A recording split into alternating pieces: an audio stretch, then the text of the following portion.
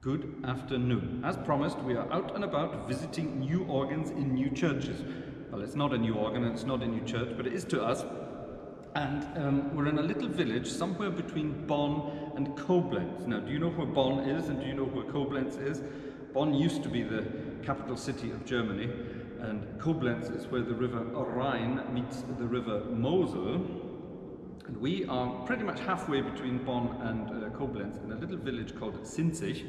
And this is a rather famous organ in the church St. Peter in Sinzig. It looks like a normal church organ, but believe me, it's not. Here we are upstairs at the console of this organ in St. Peter, and well, as you can see, we're right in front of the pipe, so it's, you know, it's in your face kind of stuff. And the first thing that you sort of see when you come up here is this rather interesting looking console. I bet you've never seen a console like this before. Look at all these pretty lights. Yeah, everything, these are all the stops. They all light up when you switch them on and off, which is fine. And then over on this side, we've got some rather bizarre little toys. And then here we've got some more bizarre little toys. But once you sort of know what you're doing, the organist here, Benedikt, he spent 20 minutes showing me roughly what you can do with this machine, and I still don't understand half of it. But when you have it set up as a normal organ, it sounds like a normal organ.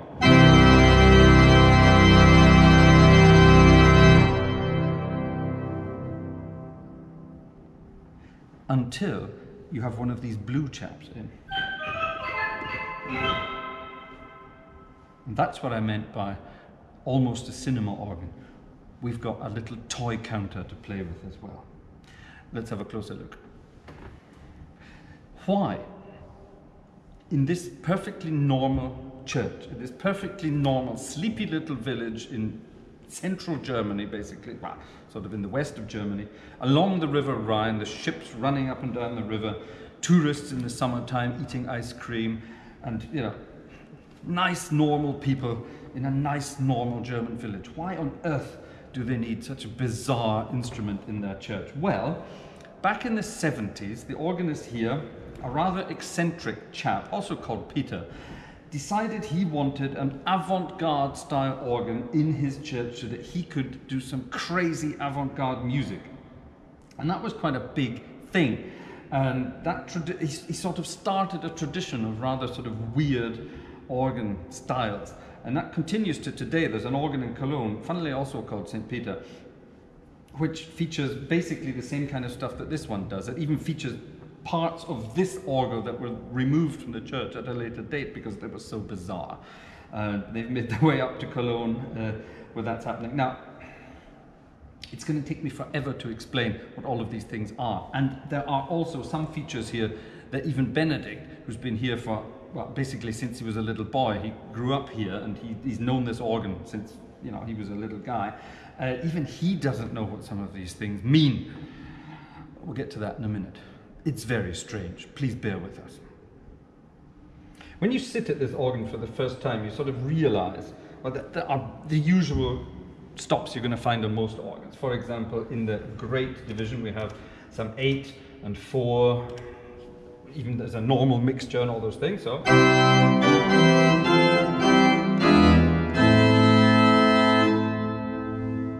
perfectly normal. We have on the bottom manual, that's the Ruck positive, that's the pipes that are behind the organist, and here again we have perfectly normal 8-foot, 4-foot, 2-foot stops.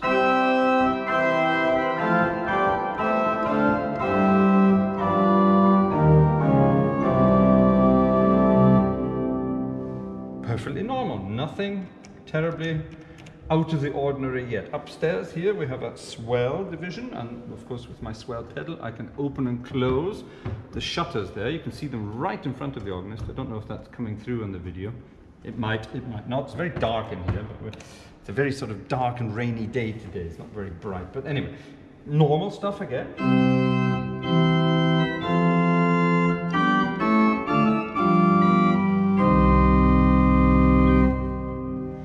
Yeah, so those are the green stops. The red stops, or the orange as they are now, they are for the reed stops, so perfectly normal. Same here downstairs, upstairs, sorry, I've got 16 and 8 foot up on the swell. It's got that sort of 1970s German nasal sound here. I haven't told you who built this organ yet, but most people around the rest of the world won't know this organ builder, but we'll get to him in a minute. Downstairs we have a strange dulcian, which actually sounds more like a vox humana.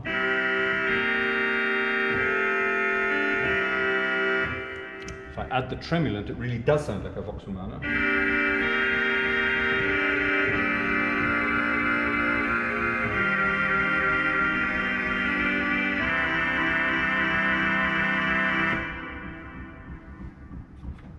So far so good. And of course in the pedal as well, there are all the usual stops you're going to find, 16, 8 and 4, that sort of. Okay? And a couple of reeds, we'll get to them in a minute as well. There's even chamade, horizontal trumpets, and they're rather exciting.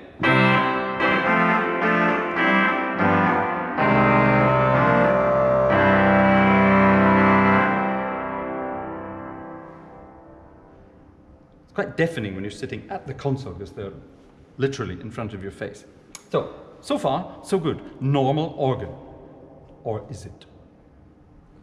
So when you look even closer at these stops here, you see the sort of normal 8, 4, 2 and all the rest of that. And then, but in between you see some rather bizarre things. This one says Obert, and it's got 5 1/3, 2 to 4 Fach. That means it starts out as a 2-rank mixture, as it were, and then turns into a 4-rank mixture, which is rather weird. But this Obertöne, that means Obertöne in German, which of course means the overtones. Yeah, so the upper harmonics. We're talking about upper harmonics here in organ speak, as it were. So we'll get to that in a minute. As we carry on here, we find something rather bizarre. Moll terz, it says, so that means minor third, 16/19. A minor third. So most mixtures, or most of these fancy sort of in-between stops that we have, most of them are fifths and major thirds, but here we have a minor third. So let's find out what that sounds like in a minute. So we keep going along, everything's fairly normal so far, until we get here again. So here we have some more overtones. 1 1/7 it says this time, so we're talking sevenths, so we're probably talking, yeah, like a minor 7th, yeah? So if I'm playing C, that would be a B flat that sounds at the same time. That belongs to the harmonic range, so that shouldn't be too weird. We've come across that in other organs as well.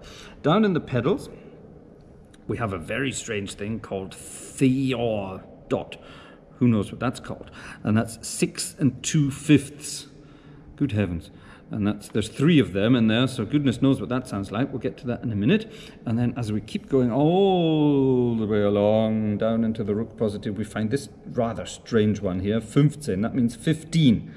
And it even says 8/15 under there. So what this is not a minor 7th like this one up here. This is a major 7th. This is a weird organ. Let's see what some of these things sound like. I'm kind of interested. Right, a bit safety warning, okay? What you're about to hear can fry the inside of your head, okay? I've just done this scene that we're doing now. I've just done it in German, and my brain just sort of stopped working in the middle. So, yeah, let's see how we get on here. What we're going to do, I'm going to show you what these funny sort of things are. And I'm going to start out by showing you what a normal mixture is, yeah? So here it says mixture based on a 2-foot pipe starting sound and 5 ranks in there, okay? So we've got 5 pipes sounding simultaneously, okay? And those pipes are basically 1, 2, 3, 4, 5, okay? So it's a C, a couple of C's and a couple of G's basically, okay? And they sound at the same time. And to save fingers, it's all in one. Okay? So far so good. And that's sort of how every organist is brought up to understand how mixtures work. Now sometimes you get some sort of cool mixtures, excuse me, that have some sort of, maybe have a third in there as well, yeah? For example, we have a sesquialter here. We know that from other organs. Oops, it starts here probably. No, it doesn't. It starts here. It starts there. Okay, and that gives you the clarinetti effect. Okay, So that's basically a fifth and a third sounding at the same time as your foundation note. Okay, got me so far? We've talked about this in other ones, okay? And that so far is sort of normal mixture stuff. Now this organ has got some things that are just way out there. I'm not going to sort of, I don't want to be nasty about anybody, but when this guy, Peter, put the organ in here back in the 70s, I mean, he wasn't a young guy when he did this. He wasn't like 10 when he did this. So I reckon we're talking someone who was around in the mid to late 60s and enjoyed the substances involved in the 60s, if you know what I mean, yeah? So when he came to sort of sit at his organ and plan it, I think there was more than just his normal brain activity involved. For example, this thing, I've already told you, it's got to do with the harmonic row, it's got to do with overtones and things like that. So it's a 2 to 4 rank mixture based on a 5 1/3 length. So that means we're based on, what's that, a G. So if I'm playing a C, if one of the notes in there is going to be a G. But it's not.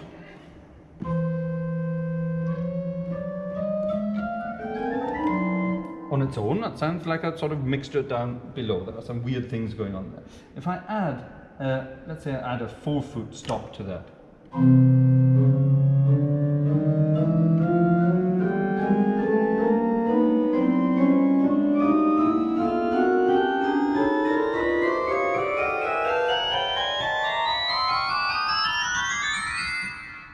The higher you get, the more metallic it sounds. Down here, it sounds really straight. So if I add some 8-foot stops to that,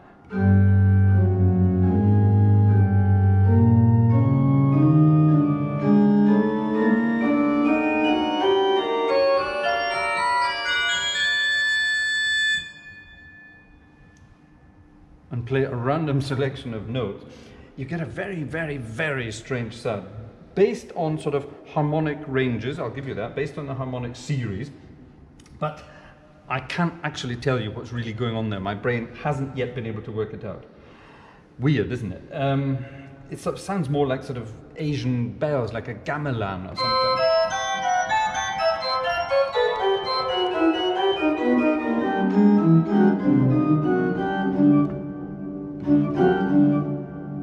It's sort of got a metallic, percussive sound to it. It's really rather weird.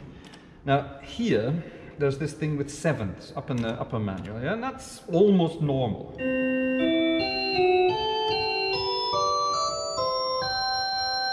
That's almost normal.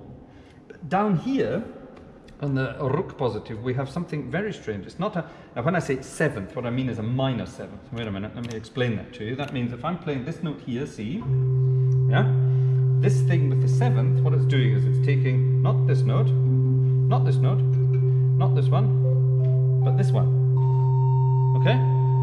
So that seventh, that B flat is going to be in there. So that's the harmonic series. You've got the first note, the octave, fifth, another octave, third, fifth, then the next one is a minor seventh. Now it's not exactly that because they're tuned ever so slightly differently.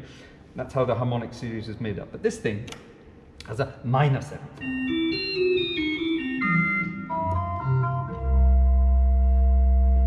Hear that there, hold on.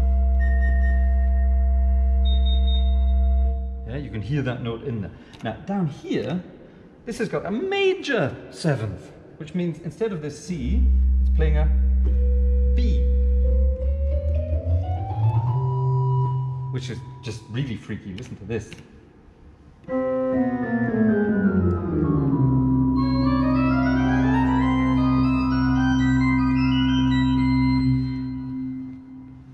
As you get higher up the keyboard, it starts to sound almost normal. It sounds like a very high stop, ever so slightly out of tune, yeah? It probably causes absolute havoc with people sitting in the church who are wearing hearing aids with those sort of loop systems, yeah? But, well, anyway, can't do anything about that. So there's all this sort of weird stuff going on there. What on earth do you do with it? Well, you sort of set up these weird mixtures. Let me do it here as well. I might as well add that. No, I won't add that. And then down here we've got this, I'll add that. It's all for experimental music. What does that mean? Listen to this.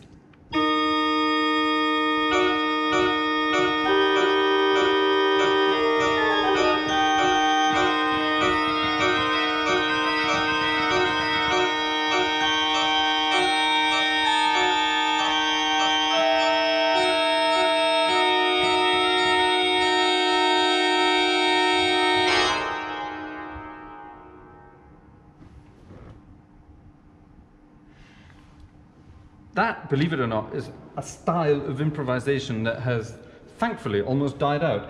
That's not true, of course. There are people who can do it really professionally, much better than me, and they know exactly what these things are, and they know really how to use them. And yeah, but that's basically what's going on here, yeah? That's sort of these weird harmonic series things built into a perfectly normal church organ to really sort of go crazy on when you're improvising. It's too much for me. It's probably too much for you as well. Let's find out something else about this magnificent instrument. When we filmed last week's video, I said, next week we're going to visit an organ that's almost a cinema organ. What exactly did I mean by that? What I meant was this.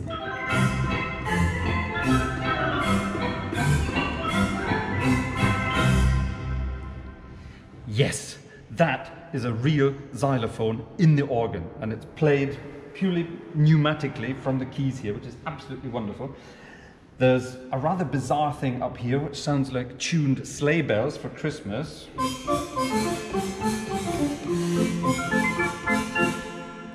Really weird. And then there's a perfectly normal bell in there. So yeah, we've got some sort of weird effects, perfect for your old-fashioned cinema organ music.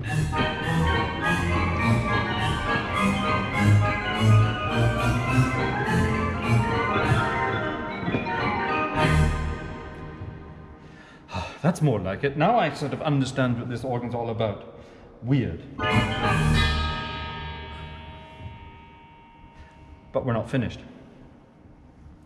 Over here, I'm not joking, over here, there's a drum machine in a pipe organ. You ready? We changed sides. You get to see my other profile now. What's better, left or right? You tell me. No, actually, don't leave it. Yeah, a drum machine in an organ. I'm not joking. And it's not a synthesized drum machine, it's a real drum machine with real drums. And it's called, we're in a sort of carnival part of Germany, so it's called Et Trommelche, that sort of gulch. That's what they would say in Cologne, or that kind of accent. And it just means little drum, basically, okay? And it is literally, let me switch it on, a drum.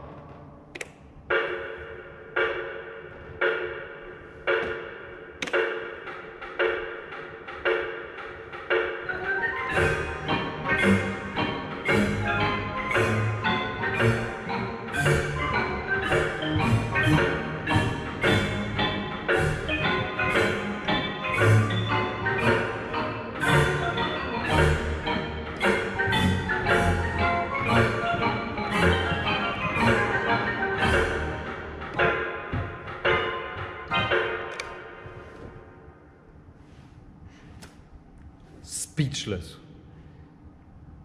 It gets better though. If you don't like the drums, then why not have the bells? There's exactly the same sort of thing on the other side. It says bells, and we can have a little rhythm going there with bells.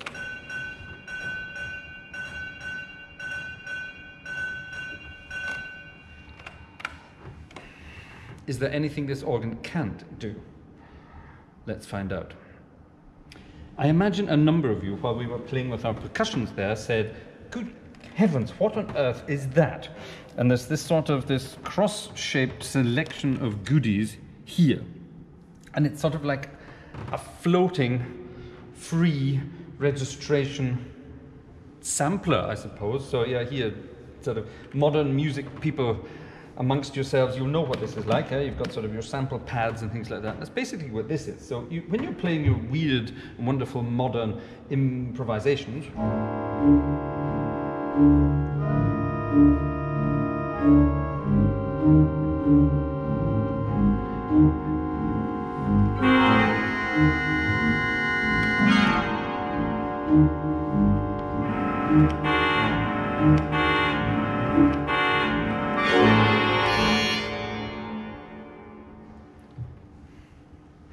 I have no idea what you'd use that for, but it's kind of cool, I suppose. If you want to, like I said, like the other stuff, if you want to annoy people when you're playing the organ, then that's basically what this is there for. And it's kind of cool to see it do this as well, because when you press these buttons, everything else lights up. Look at that. Like some sort of weird electronic gremlin doing its thing. I kind kind of like that. It's weird. I don't know what I would use it for, but it has a certain something. But before I finally get round to playing a piece of music on this magnificent instrument, I thought I would... Well, there's one more thing I have to introduce to you. I'll do that in a minute, but I have to tell you who this organ was designed by and where did it come from. And back in the 70s, there was an organ builder in Germany called a Walcker, not to be confused with the international Walcker, okay? Completely different, the Walcker. And now Walcker had its day, as it were. It was very into sort of neo-Baroque sounding instruments. And it wasn't really known for sort of the highest of quality, shall we say. But anyway, Walcker built a lot of interesting organs, and this is one of them. And the organist, Peter, who put this organ into this church, wanted all these amazing features, and none of the other organ builders out there were sort of able to sort of come up with a way of doing it. This weird percussion thing here, all this sort of stuff, these weird mixtures and all these things. Yeah, and Walcker sat down with the organist and they designed this organ, and it worked. And it worked for a long, long, long time. It was very well built and put together, and it worked perfectly for a while until, you know, with age, as it is, as normal in the organ world, they sort of start falling apart. So last year, 2018, the great internationally known organ builder Klais from Bonn up the river, Klais was asked to completely restore the organ, which they did. But they didn't change anything. They didn't add any new bits. They didn't decide to change anything. They just completely restored it as it should be. Got everything working as it should be. And I think that's wonderful because it is a piece of organ history. Bizarre though it may be, it is a piece of organ history. And I think the most bizarre feature of this organ is something that nobody can explain, and it's this. Above the upper manual, there are letters for each note. For each note of the manual, there are letters. It starts with Q, J, W, P, and it works its way up. They start repeating themselves, and then as you get to the top, Z, X, Y, no idea what that's all about. I asked Benedikt, he says he has no idea what it's all about. He asked the organ builders, they have no idea what it's all about. Maybe it's to sort of inspire you when you're improvising, maybe it's not. Maybe it's got something to do with the harmonic series, maybe it doesn't. We don't know. Maybe you recognize what's going on there, maybe you can tell us what it is. We don't know. Nonetheless, it's a very interesting thing and certainly a conversation topic. Final feature of this organ is something that really didn't exist back then very often, but now you find it in pretty much all modern electronically controlled organs. And that's a sort of a sostenuto feature. In other words, it holds the notes for you. And here you can sort of switch it on all the manuals, even on the pedals. And it's controlled with this incredibly large sprung pedal here down in the foot division. And what you do, you play a note, press the pedal, let go, that note keeps playing. And that will keep playing until I either press the pedal again, now it's gone, or I switch it off using that. So I can play chords and hold them.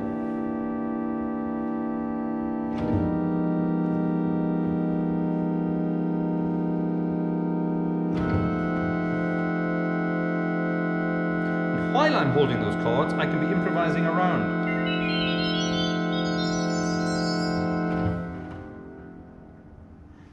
Now that is a very useful effect to have. I love having that on organs where I've played my jazzy concerts. That comes in very, very useful sometimes. And here it is on an organ from the 70s, in perfect working order, thanks to Philip Klais. Philip, can't you build more organs like this, with sort of weird features? That would be kind of cool. Okay, enough brain-frying information. I think it's time, finally, for a piece of music at this rather interesting, I'm going to say machine and not organ this time. Let's play a piece of music on it. That's it for today. My goodness, what an interesting instrument this is. We like to do a bit of advertising when we can, and I don't know how many of you are around in this part of the world, but from May to November there are regular organ concerts here in the church in Sinzig on the first Thursday of every month from May to November. Now, there's only one left for this year on the 7th. Joseph Still, who's the cathedral organist down in Trier, down on the border to Luxembourg. He's coming to play a concert here on this magnificent organ. But if you look at the other people that have been here to play, I mean, you can't really get much more international than my old friend Jane Parker Smith from London. So if Jane comes and plays this organ, it must be really quite something. This is a well-known concert organ. And I'm looking at Benedikt in the background. Maybe I'll be allowed to come and play one day a bit of my sort of cinema organy jazzy stuff here on the church. He's nodding his head, so yes, I think that means yes. So we haven't talked about price yet, but we'll come to that later. I am still Scottish, remember. Okay, so if you're in the area, you know where to come. It's a rather wonderful instrument, and to hear it live is, of course, even better than on a recording. So yeah, thanks to Benedikt for giving us the time at the organ this afternoon. It's been a rather amazing experience playing a completely different organ. It's very exciting for me, and I hope that comes across in the video. So thanks for watching. Next week we're back out and about, continuing our journey around the world of the organ. Thanks for watching. See you next time. Bye bye.